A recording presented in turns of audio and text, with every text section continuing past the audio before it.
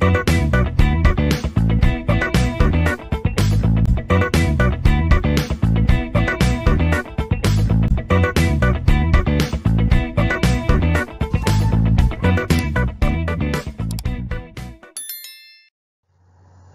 welcome to this session on the subject Design of Machine Elements 2, subject code 18ME62 of VTU.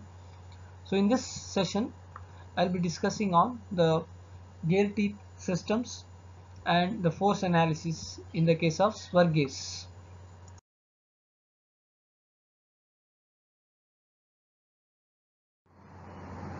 Coming to the law of gearing, the fundamental law of gearing states that the angular velocity ratio between a pair of gears must remain constant throughout the mesh. So in order to maintain this constant angular velocity ratio between the two meshing gears, the condition is that the common normal to the tooth profile at the point of contact should always pass through a fixed point on the line of centers called the pitch point. So this is the fundamental condition which must be satisfied while designing the profiles for the gear teeth. So as we can see from the figure, the common normal to the tooth profile at the point of contact should always pass through this fixed point, and this fixed point is called as the pitch point in order to maintain this constant angular velocity ratio. So the commonly used forms of the teeth for the gears are involute profile and cycloid profile or cycloidal profile. So all the standard systems now prescribe involute profile for the gear tooth. So this is because the involute profile basically satisfies the fundamental law of gearing at any center distance. So this is the one advantage that we have, and all the involute gears of a given module and pressure angle are completely interchangeable. So that is again an advantage, and all involute gears of a given module and pressure angle can be machined from one single tool. Also, the basic rack of the involute profile is having straight sides, so it is comparatively easy to machine the straight sides. So therefore, it is advantageous. Again, any changes in the center distance which might be caused due to incorrect mounting, it has got no effect on the shape of the involute profile. So these are all the advantages of the involute profile. So nowadays the involute profile is used for the gear tooth. So there are three standard systems for the shape of the gear tooth or the profile. They are nothing but the 14.5 degree full depth involute system, 20 degree full depth involute system, and the 20 degree stub involute system. So in this 14.5 degree and 20 degree represents the pressure angle. So out of these, the 20 degree full depth involute system is widely used in practice and is recommended by the Bureau of Indian Standards. So the figure shows the basic racks for the three standard systems, that is 14.5 degree involute system, 20 degree full depth involute system, and 20 degree stub tooth involute system respectively.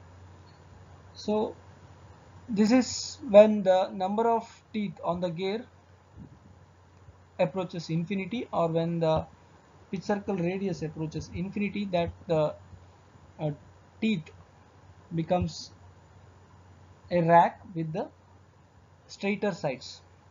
So for 14.5 degree involute system, the basic rack is composed of straight sides. So in this system, the phenomenon of interference occurs for this when the number of teeth becomes on the pinion especially becomes less than 32 for this particular system.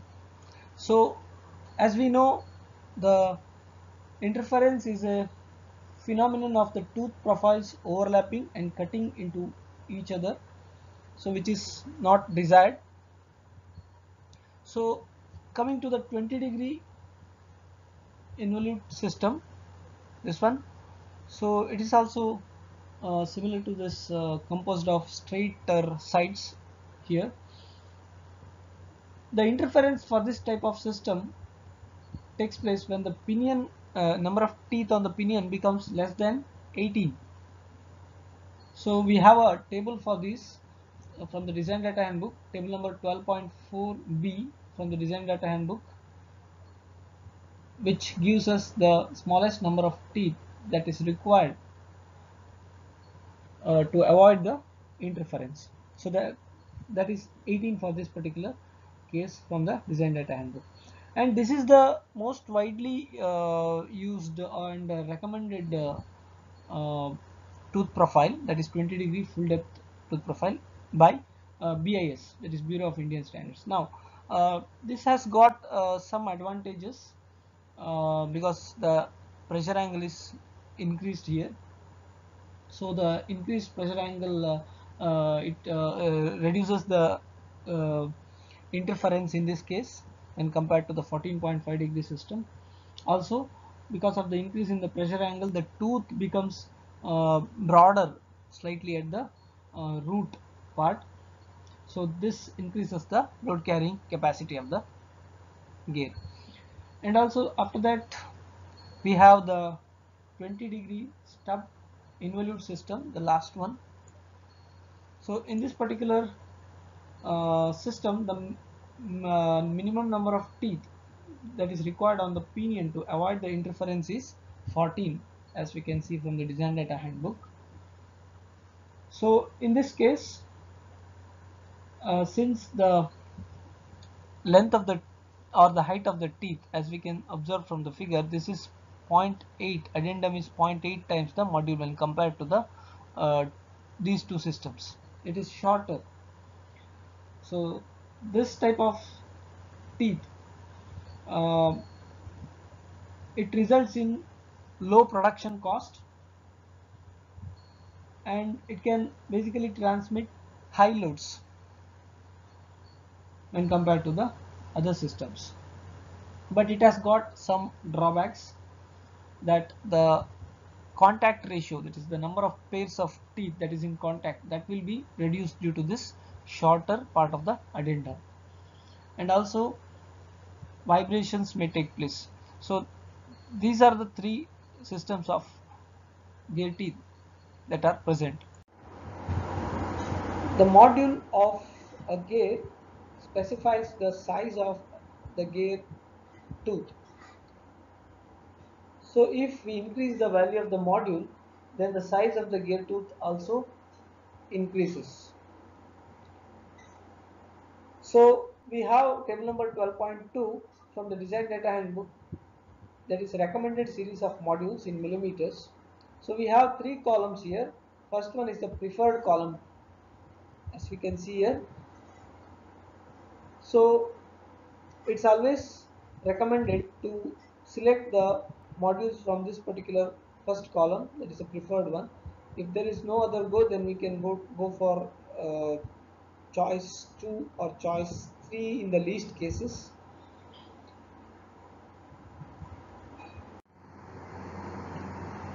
Table number 12.3 gives the standard tooth proportions of the involute spur gauge. So the various terms like addendum, dedendum, tooth thickness, tooth space, working depth, hole depth, clearance, and pitch diameter can be represented in terms of the either the circular pitch, small p, the diametral pitch, capital P, or the module M. Generally, if you see the last column, it's convenient to represent these terms in terms of the module. Here we can see addendum is equal to M, that is module, dedendum is 1.25 times M, tooth thickness is 1.5708 times M. So like that this goes. Next, coming to the force analysis of spur gauge. So as we can see from this figure, the two gear teeth are shown of the pinion and the gear, which are going to mesh with one another. So the reaction between the mating teeth occur along this pressure line, and the power is transmitted by means of the force exerted by the tooth of the driving gear on the tooth of the driven gear. So this is the driver, this is the driven. So now according to the fundamental law of gearing, this resultant force Fn should always act along this pressure line. So this is the pressure line along which this force Fn should act.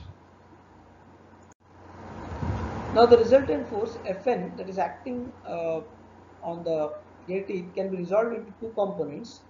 One is the tangential component F suffix T or Ft, and the radial component F suffix R or Fr, as we can see from the figure. So this Fn is resolved into two components, Ft and Fr. Out of this, the tangential component Ft is a useful component because it determines the magnitude of the torque that is transmitted, and consequently the amount of power that is being transmitted.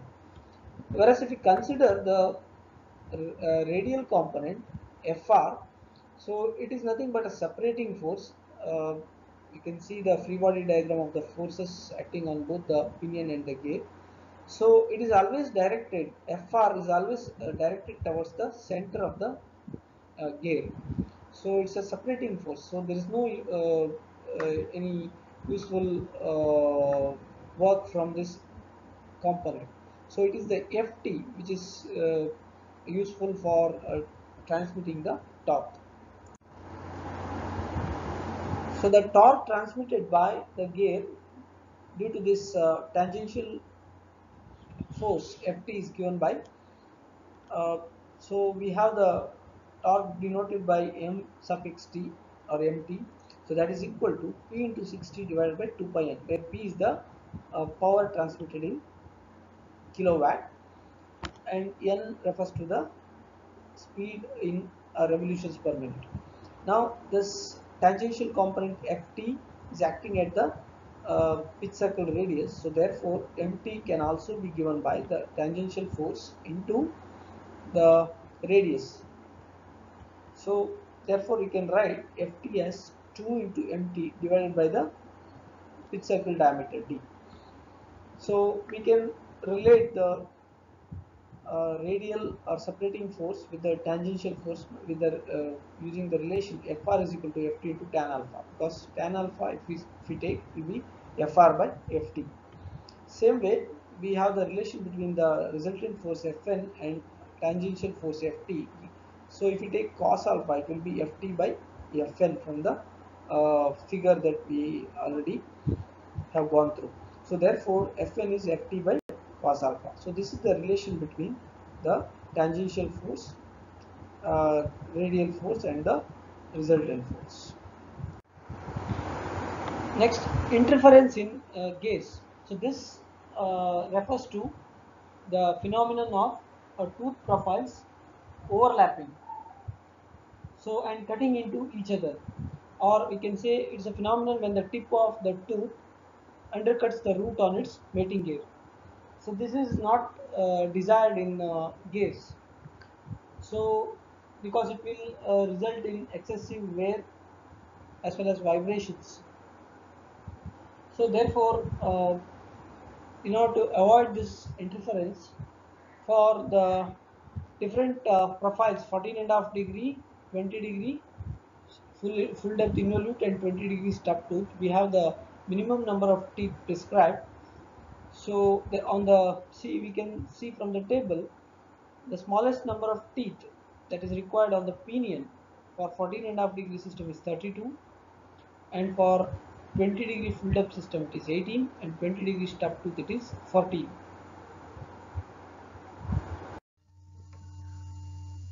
See, we can find out the minimum number of teeth by using this equation also. That is z minimum is equal to 2k1 divided by sine square alpha, where k1 is a constant that is equal to 1 for 14.5 degree and 20 degree full depth involute system, and it is equal to 0.8 for the stub teeth system. So if we are using suppose 20-degree full depth involute system, so then it is always safe to assume the number of teeth on the on the pinion as 18 or 20. So once we decide the number of teeth on the pinion, then we can use the velocity ratio to calculate the number of teeth on the gear. Coming to the velocity ratio in gear drives, so it's defined as the ratio of the velocity of the pinion to the velocity of its mating gear. So if N1 and N2 are the speeds in revolutions per minute of the pinion and gear respectively, and if D1 and D2 are the pitch circle diameters respectively in millimeters, then the pitch line velocity of the gears of the, that is the pinion and the gear, are given by pi d1 n1 by 60 into 1000, that is for the pinion, pi d2 n2 divided by 60 into 1000 for the gear. So that should be equal. So therefore from this expression you can write the ratio of the velocities n1 by n2 as d2 divided by d1. Let's take it as equation number 1. So for two gears to engage with each other, both the gears should have the same tooth size. That is, the tooth thickness and the tooth space of one gear should be equal to the tooth thickness and tooth space of the other gears. So therefore, for the two gears to mesh with one another, we can say the circular pitch of the one gear should be equal to that of the another gear.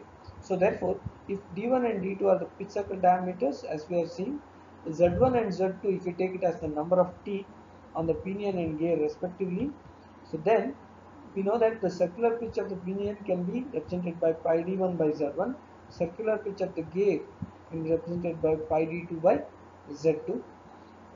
So therefore, this should be equal, that is pi d1 by z1 should be equal to pi d2 by z2 for them to mesh with one another. So that means the ratio, we can get d2 by d1 ratio as z2 by z1, that is the ratio of the circle diameters of the gear to the pinion is equal to the ratio of the number of teeth on the gear to the pinion. So let us take this as equation number 2. So from equation number 1 we have n1 by n2 is equal to d2 by d1.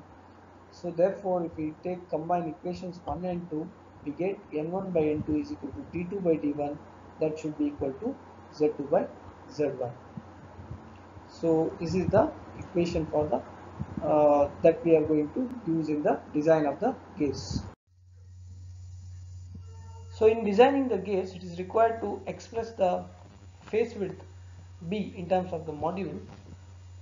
So we have an equation number 12.5F from the design data handbook, which gives the range of this face width from 9.5 m to 12.5 m. So we have to choose a value within this range while designing the gears.